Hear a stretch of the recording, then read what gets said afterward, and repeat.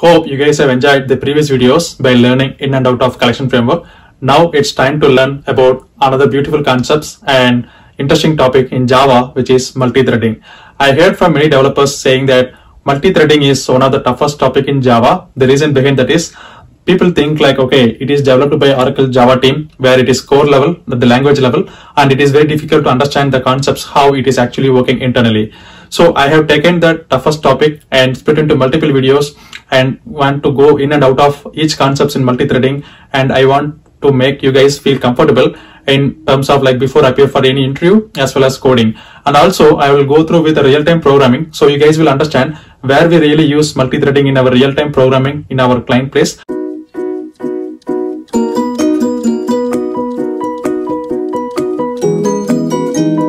Hello guys, in this video we are going to learn about the most important concept in the enhancements of multi-threading, which is nothing but concurrent package. We are going to learn about what is concurrent package and why do we need to use concurrent package and what is the real advantage of using this one in the real-time programming. Moreover, we are going to learn about what is the difference between using the traditional way of implementing the multi-threading with the help of synchronous keyword versus the concurrent package. So without any further delay, let's get started.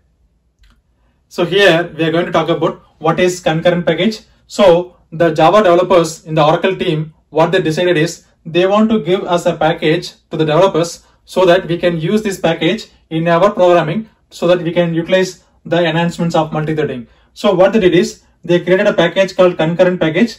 Concurrent is nothing but at the same time or simultaneous. That is the real-time meaning of concurrent, right? So what they did is they put it in under java.util.concurrent. So this is the package name. Whenever someone asks what is the package that you guys can use it in your multi-threading, you can say concurrent package, that is under java.util package. Okay guys, so this is the package, which means like it has list of interfaces and classes which is already written by Oracle developers, so that like as a developer we can simply reuse it. So in our videos we are going to learn about how we are going to reuse or how we are going to utilize those functionality which is already developed by Oracle team so that we can make our life easy by implementing multi-threading in our coding. So this is what java.util.concurrent package. Now let's see why do we need to use concurrent package.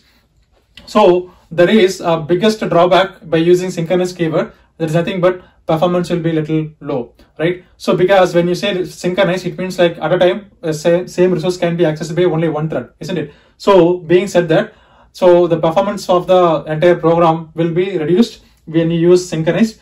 But if you use concurrent package, basically it is kind of improvement or optimizing the performance of the multi-threading. That is where this concurrent package. So let us talk about like how it is actually improving it. But why do we need to use concurrent packages? Nothing but in order to increase the performance of the system versus the traditional way of using synchronous keyword. The second one is there is an option or there is a possibility that we will get some deadlock, right? So deadlock, we call it as race condition as well. So basically two objects or two threads are waiting for the locks, right, of the same object.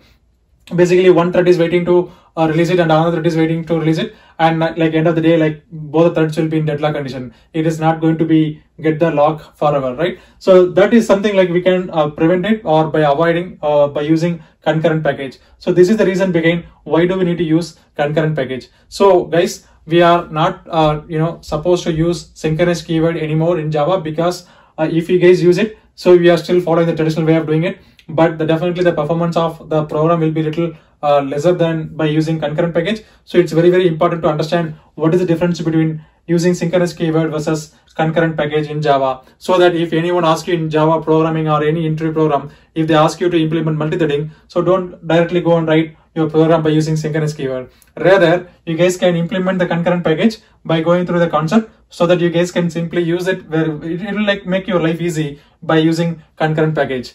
So let me list out all the difference between using synchronous keyword versus the concurrent package here.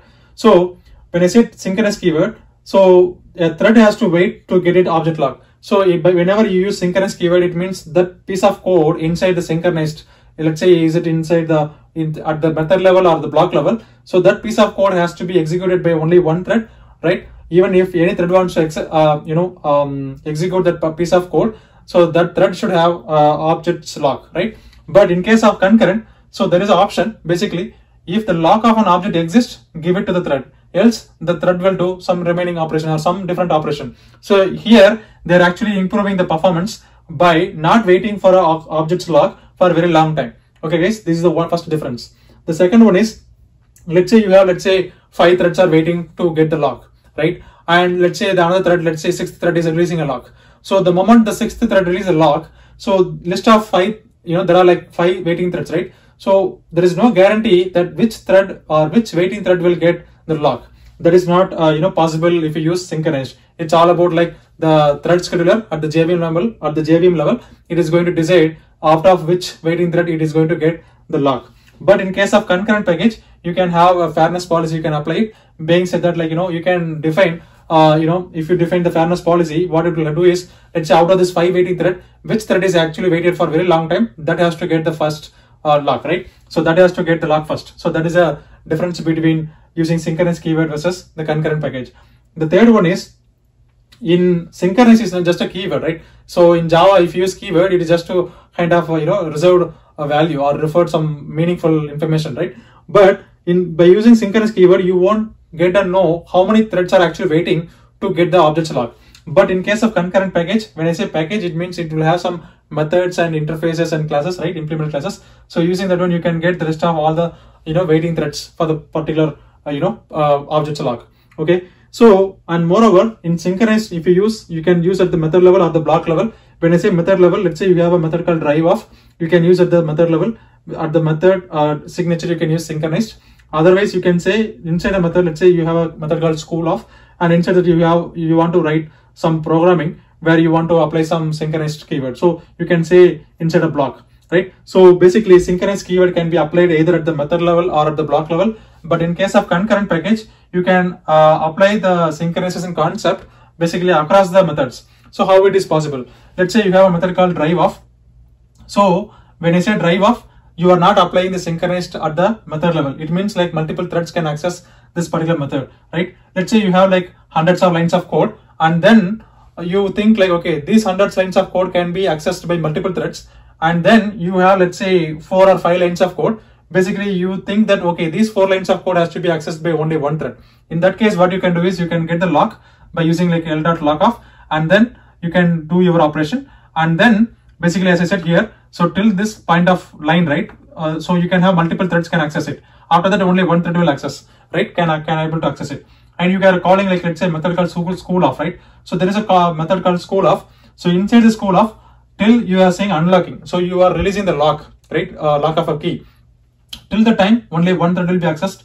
Only one thread can able to access the code of execution. And after that, if you have, let's say again 100 lines of code, those 100 lines of code can be executed by more than one thread. So this is the beauty of like using the efficient way of using synchronization or multi-threading only for the place where you need the synchronization. But if you use at the block level or at the method level, it will be across the method, or it will be the entire method, or it will be on the entire block. But in case of a concurrent package, you can actually transfer between the methods, and also you can make it more efficiently by using like this, by using lock off and unlock off methods. There are multiple methods we are going to discuss in the next videos, but you guys make sure that whenever someone wants you to implement the multi-threading in your programming, so don't directly go and write your program with synchronous keyword.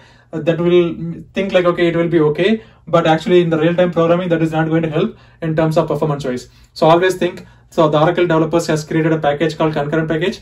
Basically, you can use some methods, and I'm going to talk about what are the classes and interfaces we have under the concurrent package in the next upcoming videos, so that you guys can learn about it and you guys can implement in your programming. So I hope you guys have understood this concurrent package, which is very more powerful in terms of implementing the multi-threading in your programming. So if you guys have any questions regarding this particular concept, please post your comments in the comment section. I'll be more than happy to assist. Thank you guys. I hope you guys have understood the concept very clearly, but still, if you guys have any questions or any clarifications required, please post your comments in the comment section, and I will be more than happy to assist. Keep watching all our videos. There are a lot more videos to come. And if you guys like this video, please hit the thumbs up button and also subscribe to the channel and share to the friends. Don't forget to hit the bell icon. Thanks for watching. I will see you in the next interesting video, guys.